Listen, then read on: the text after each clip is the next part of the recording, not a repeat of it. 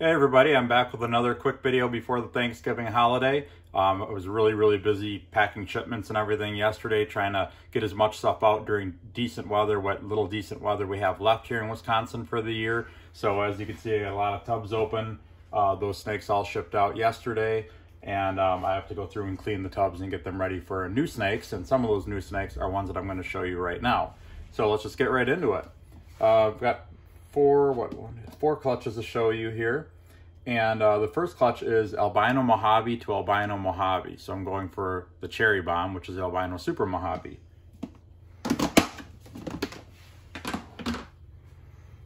This is the first one. I believe that's an Albino Mojave.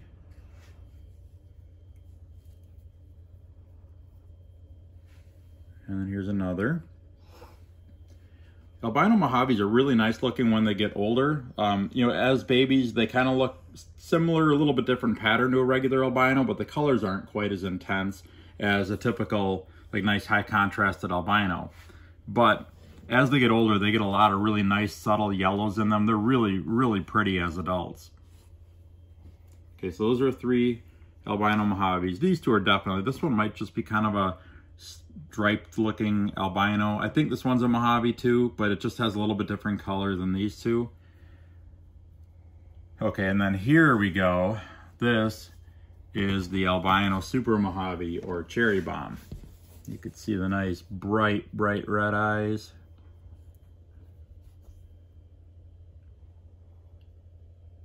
The nice overall, just nice white coloration. You know, normal Mojave usually has a darker gray head. This one's pretty white. So it looks very similar to the Albino Super Lesser that I hatched out a little while ago, that I did show on a previous video. The whites are slightly different. Now, it might be that this one's a little bit older than this one, but the colors are definitely a little bit different. Either way, I think they'll both grow up to be really nice, bright white snakes. And this one I know is a female. I'm not sure what this one is yet. This is a female too.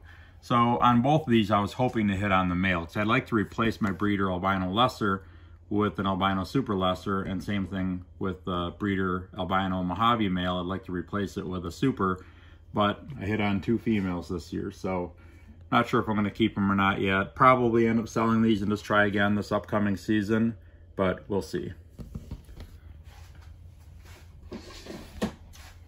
Okay, so I've been wanting to produce these for quite a long time. I was finally able to do it. A little disappointed I only hit on one, but that's just how the odds work sometimes, and that's okay. Okay, now I have some other albino things to show you. This clutch will be from a Tofino Mojave bred to a pastel leopard het albino. So I only got one het in the clutch. That's a pastel leopard. Then I got a bunch of stuff. I don't know. I'd probably sound a little bit more knowledgeable and intelligent if I would actually like really study these things and maybe even let them grow up a bit before I showed them on a video. But it's easier for me to show them on a video before I get them all set up and dispersed throughout my collection. So I like to show a whole clutch at one time. But here are some of the others that I hatched out. So I don't know 100% sure what all these are. Like I said, I really haven't had a chance to go through them all that well. This one I'm pretty sure is a Tofino leopard. Tofinos and albinos look very similar when they first hatch. Sometimes the Tofinos can have a very slightly lavender hue to the white pattern. But as they get bigger, then the Tofinos get more and more lavender. And you know, by the time these guys are 2 months old, it's easy to tell what they are. But you could see the albino leopards usually have very distinct scales on their head. You could see those as compared to like this one. Look at the difference in the head scales. I noticed that a lot of the albino leopards, or really all the albino leopards, end up looking like that. And I think that this one's a Tofino, just from the general color. You know, you can see the difference in color between these two. I don't know if the camera's gonna pick it up, but This one's definitely a little bit more lavender than this one. So I would say, if I had to guess, this one's going to be an albino, this one's going to be a Tofino, and this one's also a leopard. So it was a Tofino Mojave bred to a pastel leopard het albino, so there can be both Tofinos and albinos in this clutch. Okay, now onwards to some of the other cool snakes in this clutch. I think that is, let's see, a Pastavi Tofino, or Tofino Pastavi, I guess I would call it. It's got the typical pretty white head that most albino pastels have when they hatch. And then it's definitely got a general albino Mojave coloration and pattern. This guy right here, I think, is the best of all worlds. I'm pretty sure that this one's gonna end up being a Tofino Leopard Mojave. I don't think there's albino in this one. I'm sure there's leopard in it. I'm sure there's Mojave in it. And I think it's a Tofino as well. So this guy or girl here, let's see. That is a boy. So he may have to stay here. I actually think I might have hatched one of these out last year, so I might end up selling this one. But at any rate, that's a nice little pile of yellow snakes.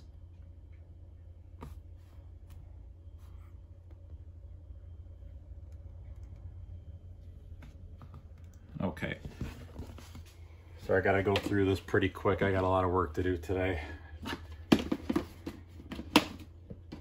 Okay, this clutch here is from a pastel leopard het genetic stripe bred to a spinner blast genetic stripe.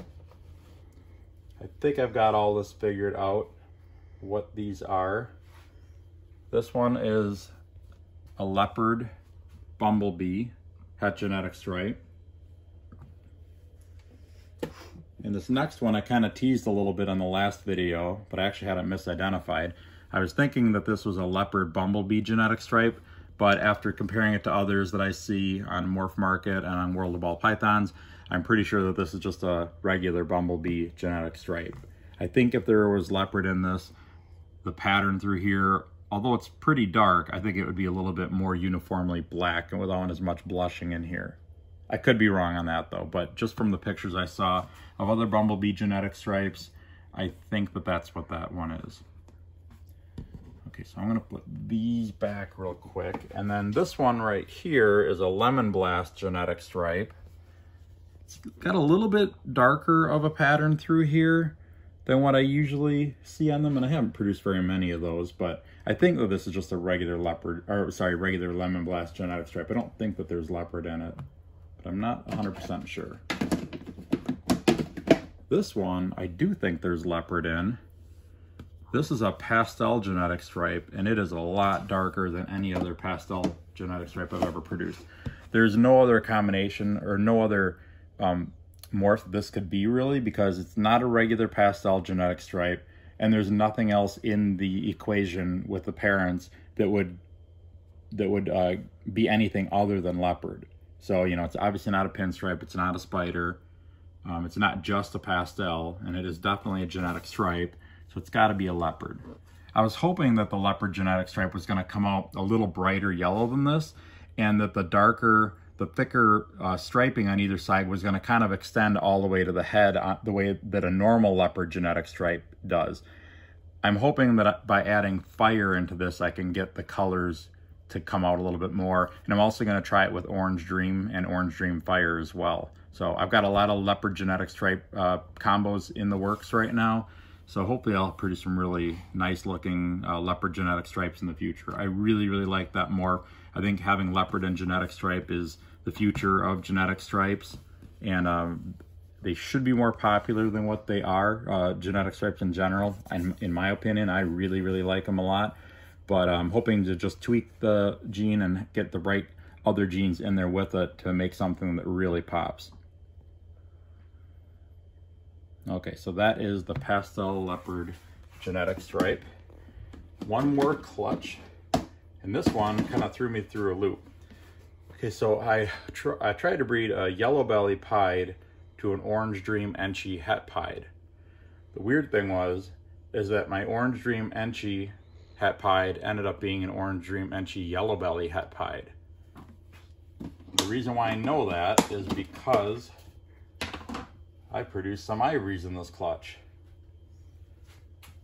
Here's an ivory. Now this could be Enchi, it also could be Orange Dream. Here's another one. You could see the difference in color and pattern with these two. This one's much more white than yellow stripe down the back, still has the dark head. This one's got the yellow stripe down the back, but it's also got the lavender on either side of the stripe, partway through. And then this one, I think that this is a pied. If I had to guess, I would say this is an Orange Dream ivory pied.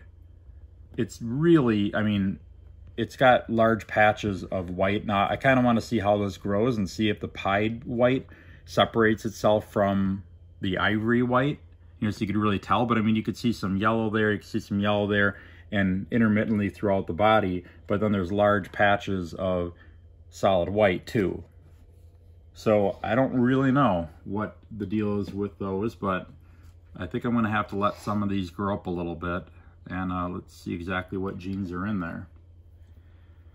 Okay, so then I got this nice high white pied. There may be yellow belly in that. You know, the problem with a lot of pieds, especially if you put fire in them, this one does not have fire in it, but if you put fire in pieds, and even some without, they end up being so high white that you can't completely identify them. I mean, you know, this one's got a little bit of nicer color right there, like where it could be yellow belly or Orange Dream, but the head color is pretty typical. So, you know, some high white pieds are really difficult. I've got a group, this whole rack here are all pieds and pied combos, and I've probably got 8 or 10 of them in there that I can't even tell what they are because they all look something like this one. So they're all basically dark head and solid white body, and they could have Orange Dream in there, they could have fire in there, they could have, you know, yellow belly in there, or a number of other things, and I just can't tell. So it's a little frustrating. So anyway, I'm gonna take these and put them back in, and then I'm gonna show you the rest of the clutch. Okay, this one here, I believe, is a Yellow Belly Enchi het pied.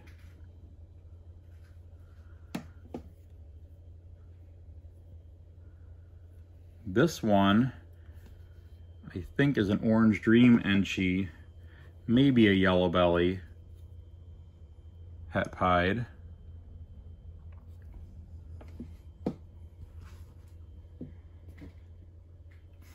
And then here, we have the Orange Dream Enchi pied.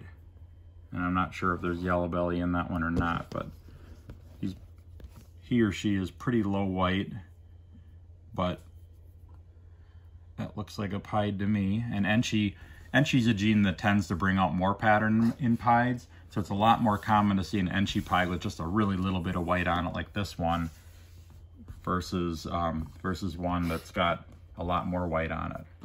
So from the pictures that I saw, comparing with what some other breeders have in this project, I would say this is an Orange Dream Enchi pied. And there's the phone. So the phone rings every single time I want to make a video. At least the last few videos I've done, the phone's rung. So anyway, that is, I think that's all I have for you today. I'm gonna get to work and get these guys set up and move on to whatever else I gotta do today. So don't forget to check out my Black Friday, Cyber Monday sale on my website. I've got a really good deal going on that's starting on Thursday night. It does look, I initially thought I would not be able to ship out this upcoming week, but it does look like the temperatures are gonna be okay to ship out on December 3rd, which is a Tuesday, and December 4th, which is a Wednesday. So any orders placed between now and December 2nd, I will schedule for one of those 2 days, as long as the weather's okay on your end as well. So I always check the weather. I'm very careful about when I ship. It's really hard to ship in Wisconsin here in the winter time. It's just a nightmare most of the time to get any shipments out. But from what I could see in the forecast right now, it looks good to ship on the 3rd or the 4th. So get your purchases in, especially take advantage of those Black Friday and Cyber Monday sales. Sale going on all through the weekend, and I've got a lot of great snakes, really good deals on them. I also have a clearance sale page on my website. I've got a lot of snakes there marked at 30 to 50% off. A lot of 2017 snakes on there. So yeah, definitely check it out. And my website is royalconstrictordesigns.com, and I'll put that in the notes below as well. So happy shopping, have a happy Thanksgiving, and I'll be back with another video very soon. Thanks.